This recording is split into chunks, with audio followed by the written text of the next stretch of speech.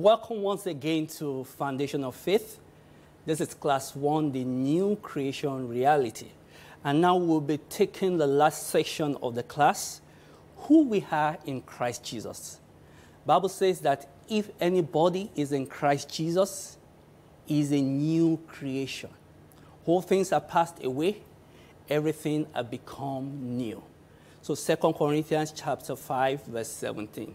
So the entire class is helping us to understand who this new creation is and what we have gained, this incredible blessing that we have access to by virtue of our faith in Jesus and by virtue of his grace towards us. Philemon, it has just one chapter, verse 6. It says that the sharing of your faith may become effective by the acknowledgement of every good thing which is in you in Christ Jesus. So I haven't gone through the class understanding where we were before and understanding the fallen nature of man and how God showed his love, his mercy, his grace towards us and delivered us. Now that I am a Christian, how do I experience everything that is mine in Christ Jesus? You know, sometimes you think about it and say, the Bible says a lot of things that are my right as a Christian. So how come when I look at the life of this brother and the life of that other brother, sometimes there is a difference in our experiences? How come there are differences in the experience of different Christians when God made all of these things available for us all? And God is not partial. So Philemon or Paul is telling us in this book that how do we experience and become effective in faith? He said by acknowledging every good thing. So my job as a new believer or as a Christian right now is going to consistently search for the good things that God has prepared for me in his word. And I do this through the help of the Holy Spirit.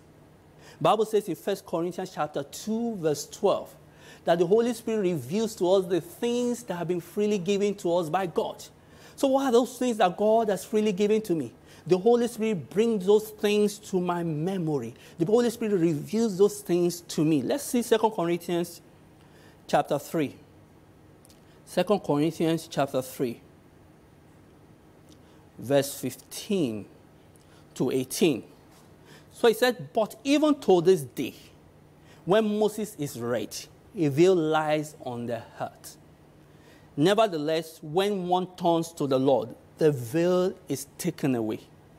Now the Lord is the Spirit, and where the Spirit of the Lord is, there is liberty.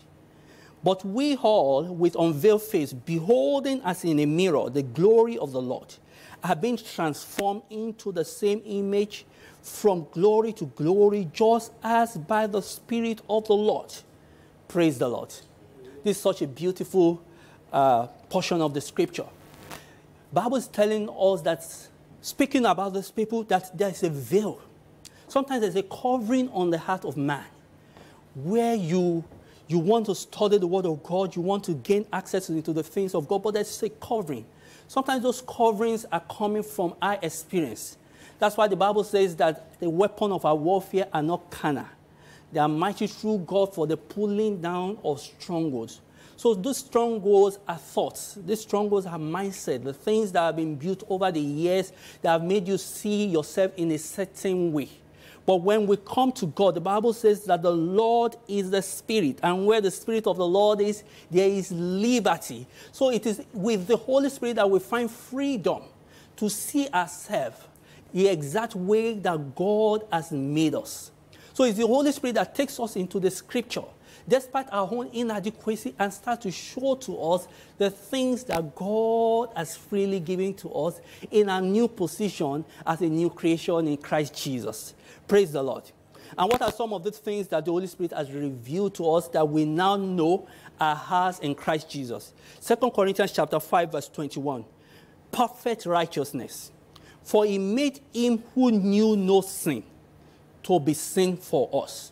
So Jesus Christ became a perfect sinner. that he may take our place. There was no argument of whether he could stand in the position of a sinner. He stood in that position, that we might become the righteousness of God in him.